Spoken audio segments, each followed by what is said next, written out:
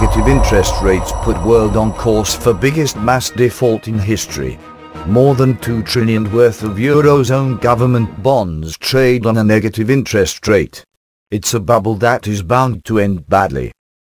Here is an astonishing statistic. More than 30% of all government debt in the eurozone, around 2 trillion of securities in total, is trading on a negative interest rate.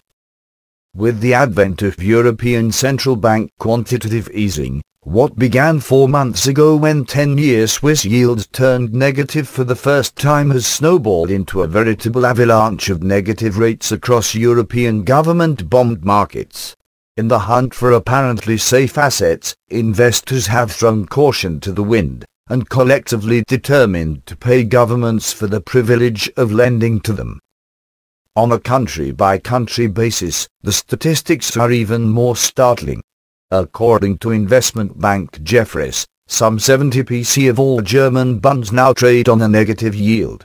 In France, it's 50%, and even in Spain, which was widely thought insolvent only a few years ago, it's 17%.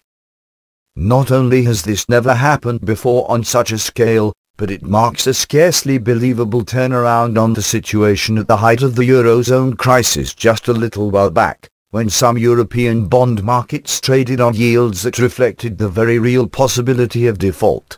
Yet far from being a welcome sign of returning economic confidence, this almost surreal state of affairs actually signals the very reverse.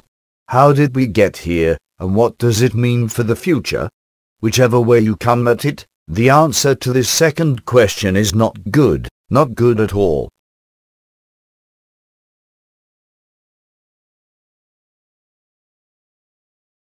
Please subscribe to us on YouTube, Facebook and Twitter.